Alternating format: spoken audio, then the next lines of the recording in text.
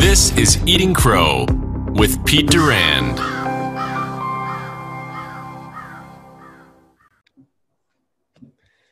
Hey everyone, welcome to another episode of the Eating Crow podcast. I'm very grateful to have ABS, otherwise known as Alex B. Sheridan, LinkedIn marketing video savant. Have you heard that one yet? No, I haven't. That's interesting. It's a high bit of praise from me. I don't even know what it means. My grammar, the spelling is probably third grade level, so that's okay. By the way, stay in your lane. Stay in your lane, brother. Yeah. Right? That's a big word. So I think a lot of people that get you on their podcast, and I've seen you on several of their interviews, want to talk about all your creative thought process, which is remarkable, honestly. I've seen two or three other people even come close to what you're trying to do. And it's a gift. You didn't wake up one morning and just realize, I'm going to make videos. Maybe you did. I don't know. Did you? It was a process. It's a process. Yeah. So I'm going to drill into kind of what got you there, right? What you did in college. You're a Midwest guy. I'm a Midwest guy. There's a good thing there. And I want to find out when you decided to jump the shark and say, all right, I'm in, and now you're building a business. Yeah. What's that like? How are you going to scale it? So we're going to approach this from the fact that you are a fresh entrepreneur. You're in a leadership role. It might just be you right now, but you have to add people to scale this the right way. Well, and you're leading clients, leading teams that are full, these boot camps and stuff like that. So there's always the leadership element for sure. And my guess is your business model is evolving daily. Weekly. Not quite daily yet. Good. Daily. So Alex, tell us what it is you do. Yeah. And then describe it to the audience, because some of them might not even know what this is. Yeah, like my parents. So I'm founder of a company called Impacts. We're a social media marketing company, and we obviously focused on LinkedIn video. And basically what I do is I transform founders, executives, CEOs into revenue generating content creators. So there's two different types of ways that I work with people. One is I put them through my 5-week LinkedIn video bootcamp, where I teach you everything, I give you everything. It's step-by-step hand-holding, and it's a process that I take you through to transform you on the other side, so that when you come out of this thing rocking and rolling. The second kind of way that I would work with somebody is more through a company where I'm an extension of their business and really in-depth involved in their company in terms of strategy, video production, that kind of stuff. When you deal with an individual, let's say a CEO at an organization, are they doing the work, or is somebody helping them? Well, it depends. I mean, if it's a smaller company, or if it's like a solopreneur kind of thing, they're heavily involved. Sure.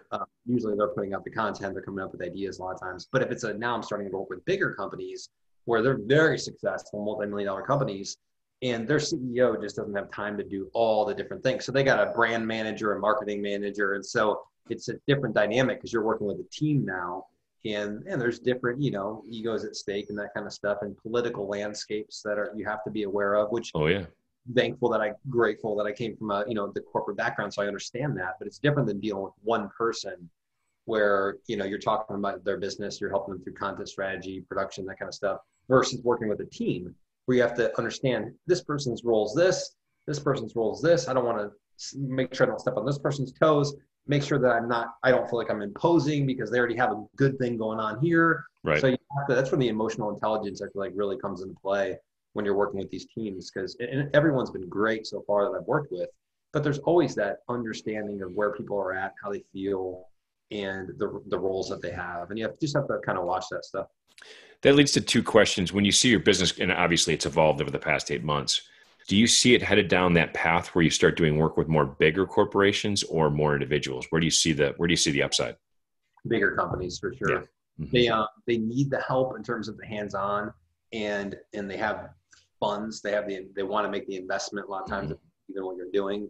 So it's they've already got a budget, right? Where a lot of individuals, they're kind of carving out something to make it fit in their budget, where these companies are just blasting out money and towards marketing, link, whatever they're trying to do. And if it's not effective, it's very easy to say, let's just take this money we're spending here. It's not really doing much for us. Let's give it to Alex and let's have him, grow our brand and build a business from a social media perspective.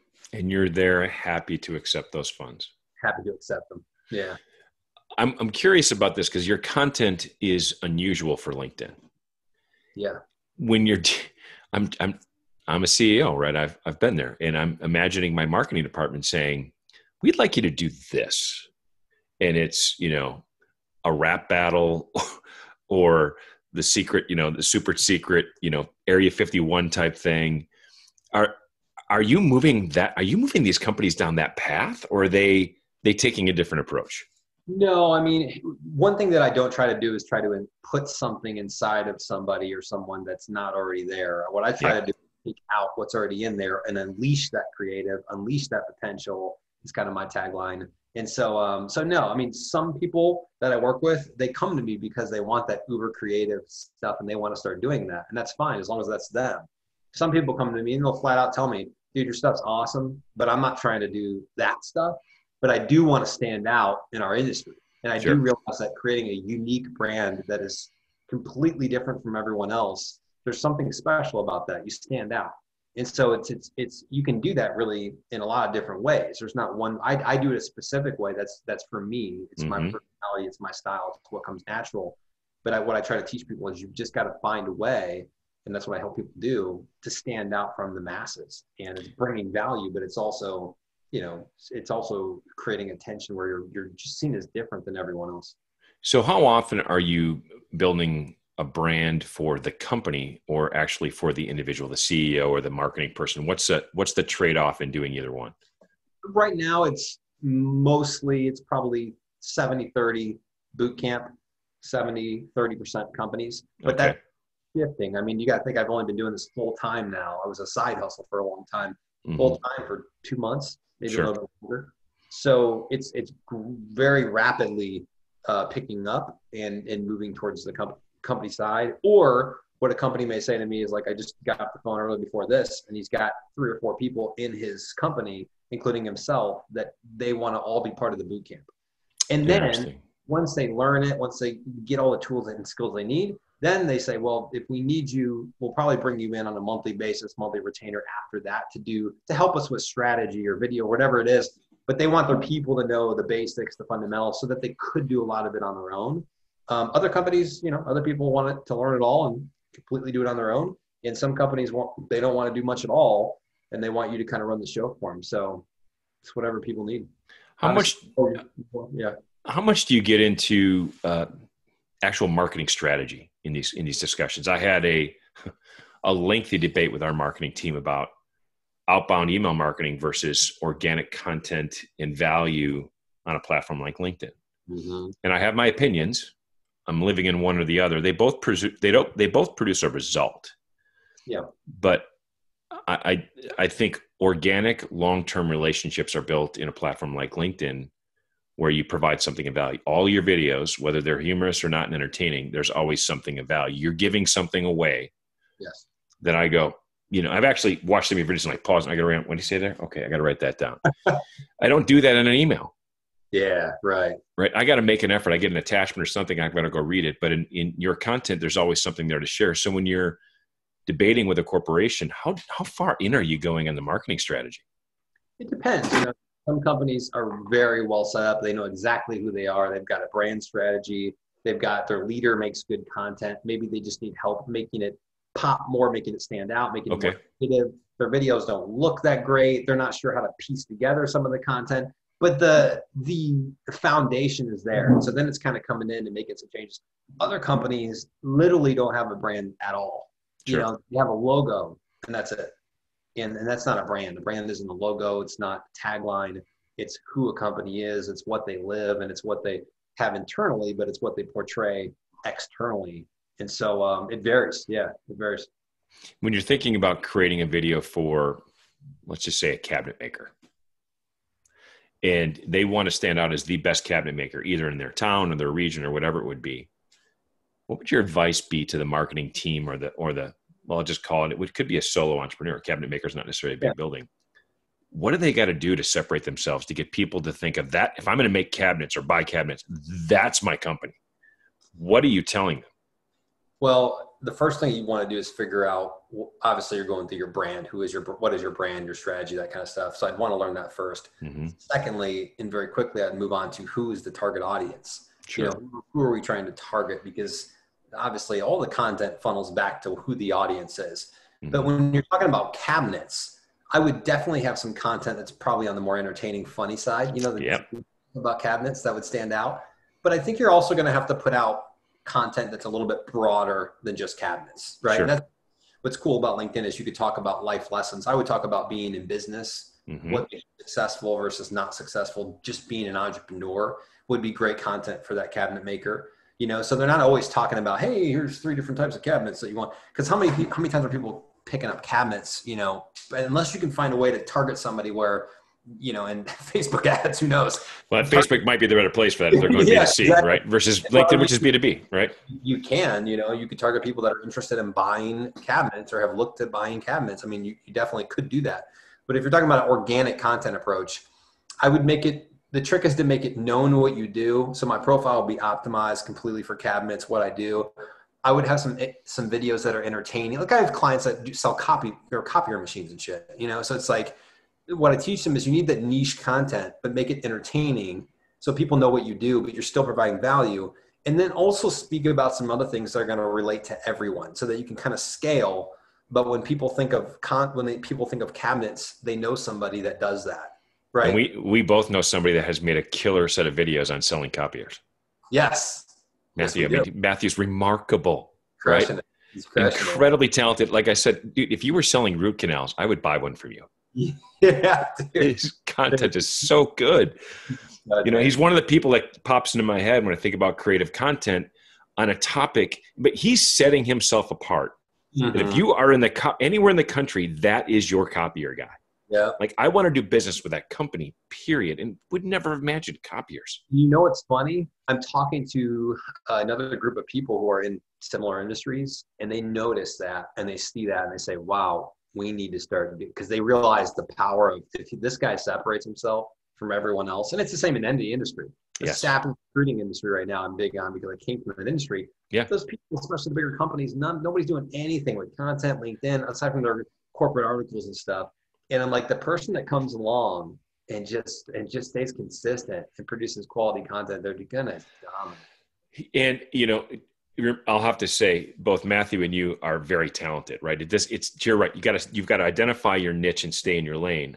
If I was producing the videos you're producing, it would be horrid, right? I've got to identify what my niche is, my value prop, and I've got to come up with my own brand. That's part of it. Yeah. It will be funny, but it's not going to be on the same level you're doing, partly because I still have a full-time gig. So this for me is a passion and a hobby, and I can't spend that much time. Partly I'm just not that funny. So, when you and Matthew produce something, it's actually, it's bloody entertaining. Yeah. It is hilarious, but I'm amazed when he finishes it. I'm like, there's a point there, right? There's a message through that whole video that you both sat down and said, this is the message. This is the audience. This is what it has to resonate with. And the reason that is because I always teach with all my clients, because I've learned this the hard way. The message the impact has to come first before the creative. Because absolutely, hyper creative videos, that's really, you just become this content person that makes people laugh or entertain. Mm-hmm. There has to be a solid message. There has to be an impact that you're trying to make. That always should come first. And then you find a way to creatively wrap that up into a piece of content. It's interesting you say that. So my startup company in the healthcare space, we produced probably 300 videos. I had a full video production crew. It was insane. I learned a lot about making videos, and I was in most of them. We did one that I didn't want to be in, and I had a friend who had his leg amputated for cancer, but he was walking within weeks and was working out and swimming. No excuse. He was full on in. And to me, I used to deal with people who would make an excuse to do anything, right? Yeah. They've got all their digits in their limbs and they're still making excuses. Oh, yeah. So we made a video called 2 Choices. And the choices were, you could choose what you eat every day and you could choose what you do with your time. And we gave examples of people choosing poorly in the video and people choosing correctly. And in every one of the scenes, the first scene is somebody wakes up at 5:30, hits the snooze and goes back to bed. This guy, Pete, wakes up, gets out of bed, slips on his artificial leg and goes to work out, right? What he's eating, what he's doing through the whole video. To this day, I produced this video 10 years ago. When I watch it, I still get a tear in my eye. I'm not kidding you. I watched this video. When I showed it to him, he broke down crying. His family was. And by the way, that was what we wanted people to watch it and be a little punched in the mouth, And I just wrote the script and the storyboard and gave it to my video team. They came back and showed it to me. It's powerful, and that's the power of video. It can captivate you like that. A text reading something it just doesn't elicit that emotion. It does, and music and audio have such a big part of it. I learned from my audio, the soundtracks just 100%. drive all the emotion, right? 100%. Yeah. Now I'm looking at you I see your studio behind you. As you grow the business, how do you scale you? How so? You're the creative engine, you're the content person. At some point when you can't do it all in an 80-hour week, when you think about growing your business, what's the next resource you add? Yeah, I mean, there's certain things that I think naturally, like video editing, I do sometimes outsource. I have somebody that will do certain things for me. Most of the time I'm doing it me, but I have a guy that I can go to for certain things. Good. Virtual assistant. I could see that being next very soon down the line, where they're just taking care of the day, just the day-to-day stuff that just they don't really make you any money or move the business forward. It's just tasks that you have to knock out. So that's what I think about is how do I get rid of or outsource, the things that aren't moving the business forward. And so I think it's going to be that.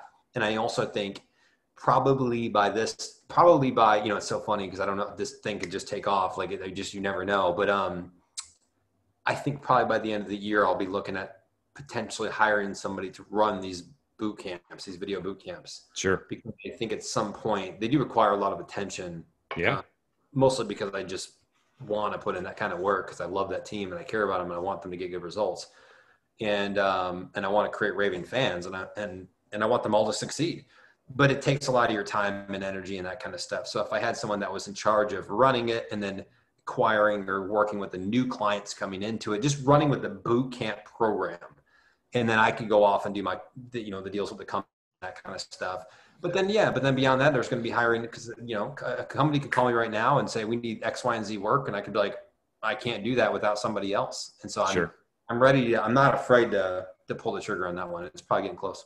Yeah, you're ready to lean in. And it's good you're thinking about the fact that you still need to be the creative engine behind this, but the execution stuff after the stuff is shot in the basic editing and posting and the boot camp should be something, I'm sure it'll continually evolve, but it's lather, rinse, repeat, right? You set up the modules, they run the training, keep an eye on them. There's some one-on-ones involved. There's some live sessions once a week and, there's touch points throughout the week. So it's decently, but it's set up to where there are video modules and you're not from ground zero working with every single person. There's a system in place. So do you see yourself getting the business to a point where you can make money while you sleep? 100%. Okay. Yeah. How would you do that? How do you evolve the business to a recurring revenue stream? What does that look like? Well, there's a couple ways. One, if I hired somebody to do the boot camp, acquire new customers and run the boot camp, there's that right there. Bingo. Right? Yep. So Yep. So that's one avenue. I could go take a vacation and this person's running with the boot camp and making money while I'm, chilling wherever I'm at. Let's see how that, I'm curious to see how that works out for you as an entrepreneur. Well, you don't think I can delegate? It's not delegating. It's just that as the business is growing and you're expanding, those catch your breath moments are few and far between. Oh yeah. Trust me. I've had one day off in 6 months. Yeah. And the one day I took off, I was like depressed about it because I didn't know what to do with myself. It's really weird, man. I'm actually like trying to figure out ways to take time off and not feel weird about it because all I've been doing is just grinding. I mean, I've got 2 little ones, but when I'm not with them, like I'm just working all the time, It's going to be a challenge as your little ones grow up. How old are they now? They're 6 and 4. Yeah. You're getting into the sweet spot now. But you know what? If they see you doing something you love, they'll approach work differently. Oh, that's what I hope so. And I just want them to, people are like, do you want them to do what you do? I'm like, no, I want them to do whatever makes them happy. But on the flip side, I don't have an issue when it comes to when they're with me. Like I try to be in the moment present with. Does that mean I don't do they're playing games? Sure, I'll do that. But for the most part, like they're with me all last weekend and we had a blast the entire weekend. But as soon as I left, I was at Starbucks 10 minutes later working, putting 4 or 5 hours worth of work. And so it just is what it is. Like you're trying to build something the first couple of years they take a lot of work. I think people don't realize, I think people see people, it's kind of like if you've ever done boxing you see people in the ring and you're like, that doesn't seem that hard. Like you get in there, I'll throw some punches, dots, and then you get in there with someone who knows what they're doing. You're like, holy, this is a totally different game than I thought. Like this is way more to it, way harder. The level of training is obscene. It's ridiculous. And that's the same way with entrepreneurship and starting your business. You may, I think that people see the videos and they see them like, oh, that seems cool and awesome to make. They have no freaking clue what it takes to keep this up for this long a time, and the creativeness, and then running a business and having a side hustle and kids. They have no clue how hard it is and how much work. They don't at all talk about it sometimes because I'm afraid I'm like going to discourage people because I'm like, but I do talk about it because I want people to see the real stuff. I have my vlog now on YouTube and I show some of this stuff and I'm like, people say they want shit, but whether or not they're willing to go do the things to get what they want, that's the real question. So I know so many people who, the way I describe it is they're always getting ready to get ready. I'm going to start tomorrow. I put the spreadsheet together. People I'm going to call. I'm going to call them. They're in the spreadsheet. Hey, Monday, Peter. Monday I'm going. What's Monday? I'm killing it Monday. And they don't recognize that on Saturday when it was beautiful here, I spent 10 hours either editing video or inviting people to the next podcast or researching the next podcast or learning 3 or 4 new tools. And then, by the way, getting out on LinkedIn and engaging in a evaluated process takes a heck of a lot of time. 100%. This is where people just, I think, really need to be honest with themselves and self-reflect and say, what do I really want out of this one life that I get? I think that's where people get hung up in the glamour of it. They see it and they're like, that seems really cool. It's like, cool, but you don't see the fucking lonely nights where I'm sitting here for 7 hours by myself until midnight, putting in work that I don't want to do. You don't see the days I don't want to make something. You're going to make these videos all the time. I'd love to have a week off. It'd be great to have just a week off. Can't do it right now. You know what I mean? So it's like, you have to be, but I love what I do. And for me, the work ethic thing has always been there since I was 14, little kid. Yeah. Even in my corporate job, I got to the office at 5:30 in the morning. People thought I was a psycho. And I didn't leave at 3. Like I was there till 5:36, 7 o'clock. Yeah. Like I've always been like really hard charging.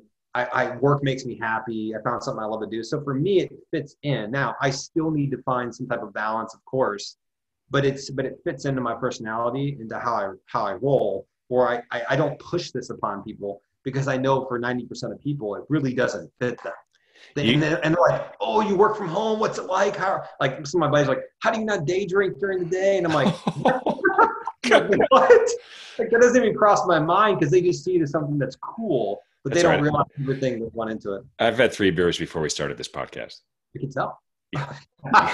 I'm on my best right now. I'm living my best life. It's you have to be wired for it, as you said, no question about it. You also have to enjoy that process. There are things, like you said, that you got to do that you don't like. But if that's the last thing that gets it across the line, one of my very first startups, it was 12 people. We were just getting ready to sign a huge contract with Motorola, great Chicago-based company, a huge contract. I was brought in to run this company and get it done. So they were coming for their first big visit to our office. And we had a small office. So I brought at the time, my 5-year-old with me to the office. And I cleaned the whole office. I scrubbed the toilets in the men's room, the women's room, the whole office. For 3 years, he thought that's what I did. No way. What does your dad do? My dad cleans toilets. That's what he thought I did. And I'm like, look, I didn't correct him. I'm like, I do clean toilets. This is what, as CEO of the company, we had to get the office clean because we couldn't afford a cleaning crew at the time. Yeah, you do what you have to do. You do what you got to do. And if you find people that pursue a passion, I didn't mind doing the video editing work this weekend because I'm in the learning phase. When it gets to be wrote and it's like, I'm going to be all right. I could art source this and do whatever. But for me, this is still it's a hobby. Eventually, would like it to become a full-time gig, but I'm not there yet. So I've got to fund this out of my own pocket. I got to be a little discreet. But I'm enjoying just doing this, right? Just what you and I are doing. This is half the fun. It's talking to somebody that's energized by what they're doing. They're excited about it. They've made it work. And, when I run across one of my favorite podcasts is a guy named Rich Font.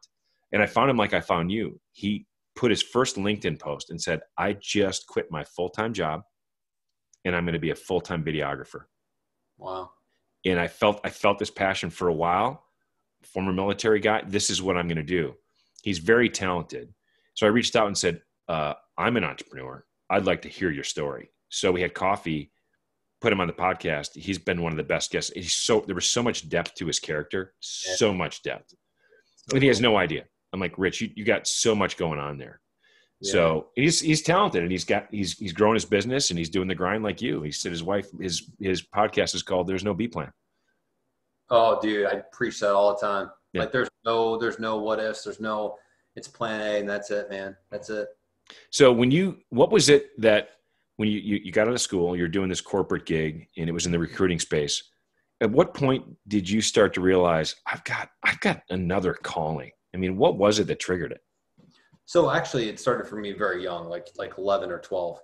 Ironically enough, I always had this vision of it's hard to explain it, but I always had this feeling inside like I was going to do something big in this world. I didn't know what it was going to be. And then I got into music and rapping and writing music and recording songs. And it was my passion. I just did it all the time. And I got my friends into it and stuff, freestyle battling, everything, which is ironic because now you see some of my it all comes together. Plays together. Yeah. It's full circle. People don't understand. Like, oh, you do rap? I'm like, yeah, I've been doing this for decades, you know? Mm-hmm. But then as I got older, you know, I was terrible in high school, got bad grades, got kicked out 3 times, went to 3 different high schools. I was just a terrible child. And then I was 19 and I got my stuff together. I went to school, graduated, had some jobs. And then it was probably, you know, I sort of succumbed to this like idea that me being something special was going to be a CEO of a company that climbed the corporate ladder. And that was going to be my impact, is that I was going to be this, you know, I sort of like thought that eventually when I got out of college, I'm like, all right, I'm in the real life now. And I guess I got to get a corporate job and climb the ladder. And back then it wasn't like, this was 2011, you know, entrepreneurship wasn't like the cool thing, not like it is now. You know, over the last 5 years, maybe even 10, entrepreneurship has really gotten like where people feel like they can go do it. Back then it was kind of like, if you were doing it back then, you were like a pioneer, right? You know, right? Yeah. I mean, back like everyone was talking about it. There was like business celebrities and stuff like. I mean, we had no running water. We were sitting around like gold corrals talking about how we're going to start up horse trading businesses back then. It was crazy. So madcap. So it's funny to go back like 5 years. I was working on the corporate job. I had this idea that I was going to create. You know, this is way before LinkedIn and stuff. LinkedIn wasn't even a content platform at this point. But I started making these YouTube videos, and I'm like, I'm going to start making content. No clue what I was doing.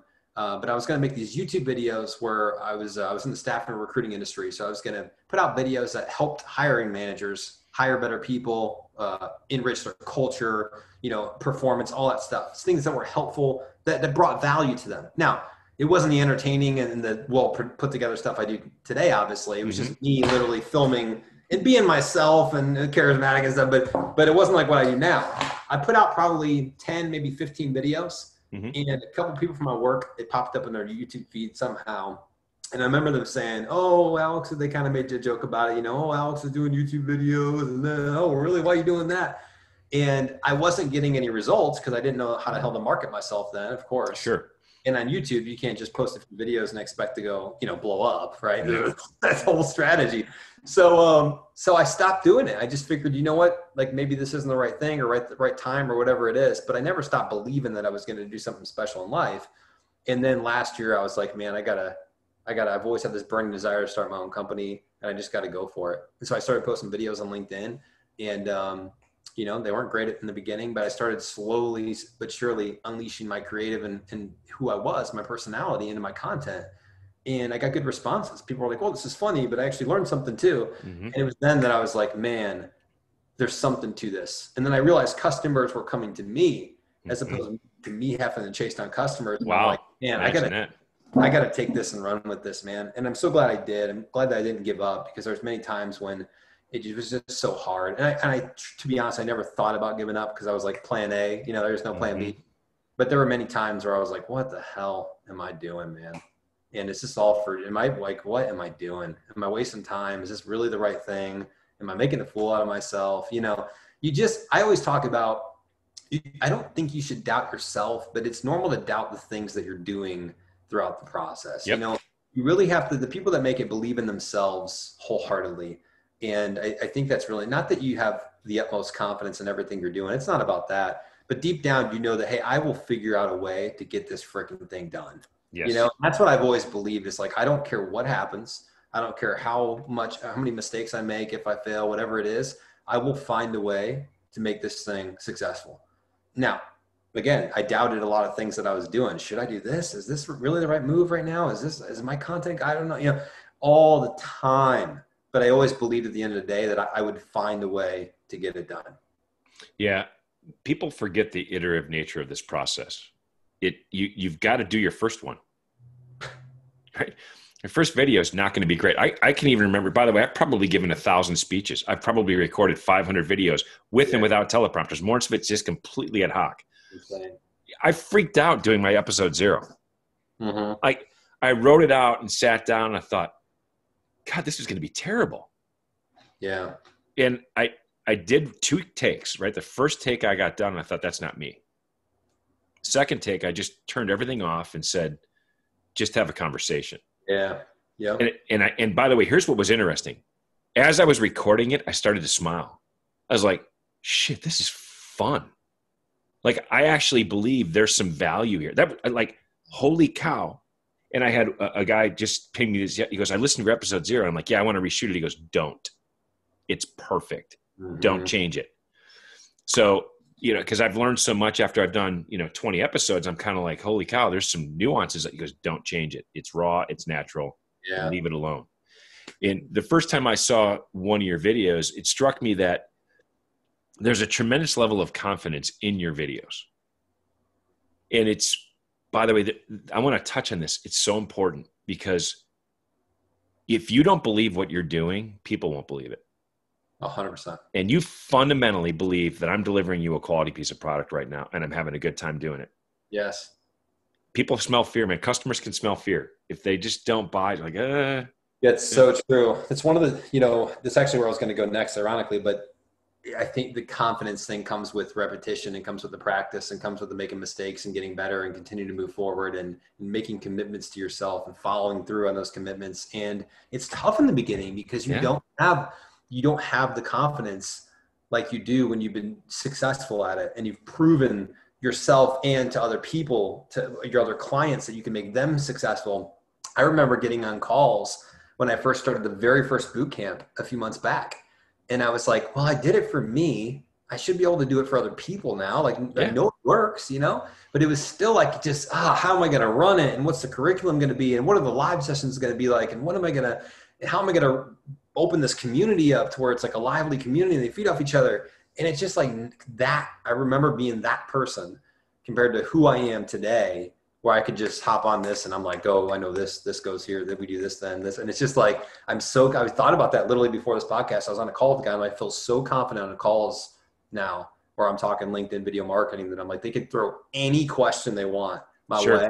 And I feel like I could answer it. No problem. I could go unprepared for any of these interviews. No problem. Cause I live it every day. Yeah. I live and breathe it. I'm not hiding it. Like anything you ask, I'm ready for it. This is I'm obsessed with it. Everything I do every day is for this. You have to be the smartest person in the room on a topic if that's your gig. You need to be.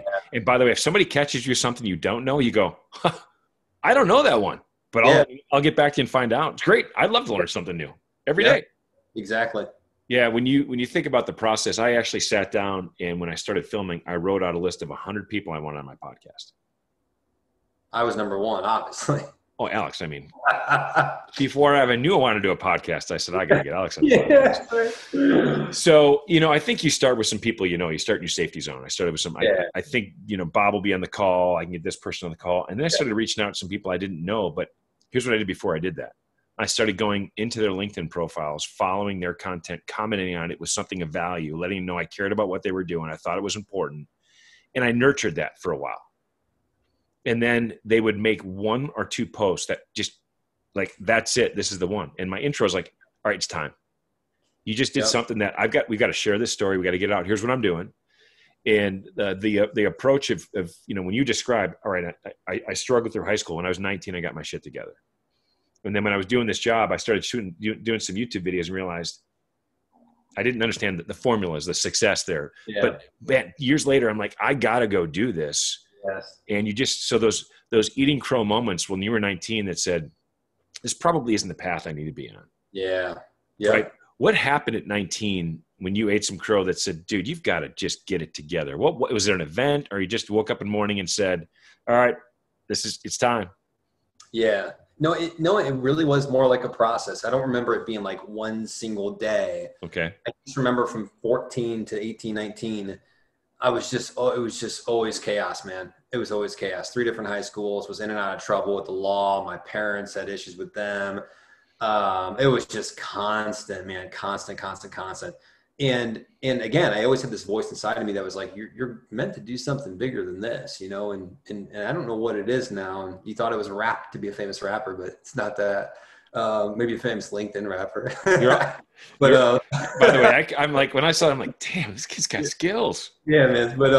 But it was, you know, I think it was a combination of a couple things. One, I just think I hit a breaking point where I was like, I just can't. I just when are you going to do it? You know, you keep looking in the mirror and you keep telling yourself that you're going to be you're going to make this impact on the world and you're going to do this great thing. But dude, you're full of shit. Like, you're not living that. None of your actions map that you're going somewhere in life. Is that when you decided to go to school? So at what point do you stop? And then I had a really good, at the time, a girlfriend that just really challenged me, really pushed me. And I think that was she was like the rock because I didn't have good relationships with my parents, my brother. You know, the friends I hung out with they were all in trouble too. And they're all, sure. Most of them still aren't doing anything with their lives. But, so I had her, which was really, it was a good support system for me. And yeah, I just was like, man, it's time to go, man. I'm not a kid anymore. Like, I need to move out. I need to get my stuff together. And my dad was like, he's old school. He's like, which I appreciate him for this. He's like, you know, either get a full-time job or you go to school, one or the other.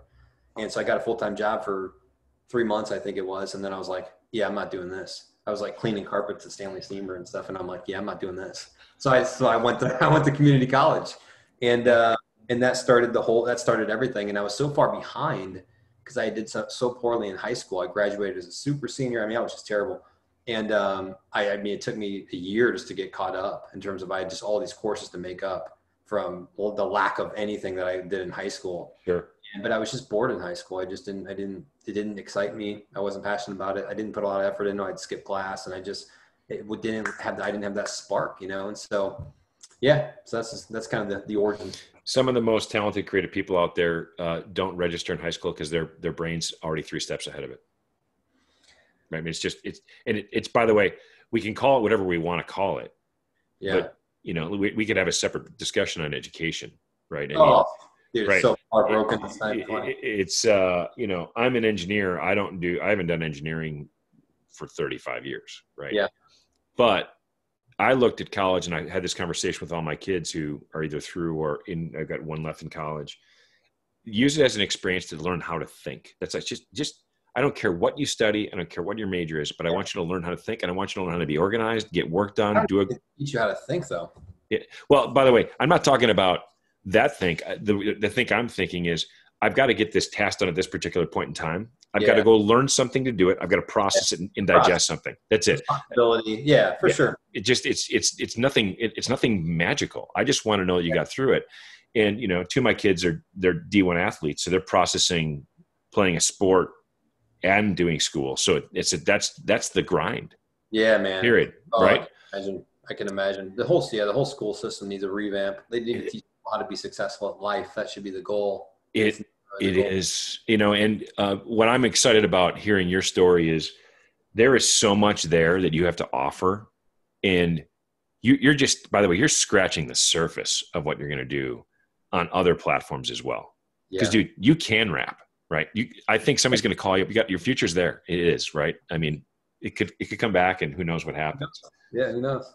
But it's been a pleasure, and I look forward to obviously staying in touch and harassing you on all of your posts and please. I love the comments. Snarky comments about your hoodies. I love it, man. You know, just so like I told you, my oldest son said, "Dad, you could never be him." I said, "Well, I'm not going to try, because God, it would embarrass the hell out of him if I did." Man, get on there and start rapping. You know, it's cool when other people start doing it now, though. Even though, you know, there are some people that have found their second calling and they didn't know they had it. Mm-hmm. So, Alex, best of luck with the business, and you know, keep adding value, creating content, and I'm just thrilled to be part of it. I appreciate you. All right, thanks. We'll talk to you soon. Thanks for checking out Eating Crow here on YouTube. Drop a like and subscribe so you never miss a video.